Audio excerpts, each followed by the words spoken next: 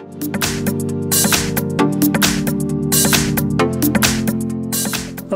and my name is OPPO A31, and today I'll show you how to enable the power saving mode. So to get started, let's pull down the notification panel, and from here look for power saving mode. So it's this battery right here.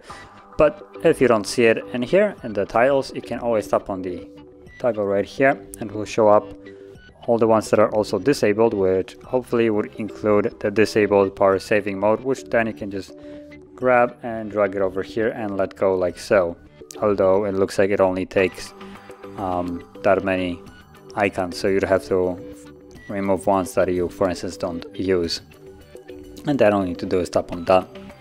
So from here, all you need to do now is just tap on the toggle itself and you can automatically see the difference in the brightness.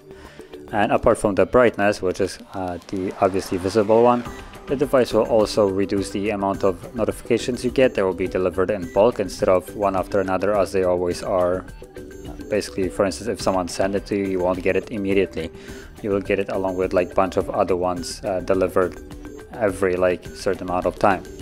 And also the apps that are running in the background will be killed off more frequently depending on how often you use them. If they exceed some time of inactivity, they will basically be killed off.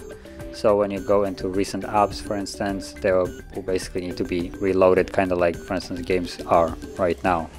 So something like this will be happening for majority of the apps. Can I quit this? There we go. And once you're done with it, all you need to do is just tap on the button once more and it will be back to normal. So if you found this video helpful, don't forget to hit like, subscribe, and thanks for watching.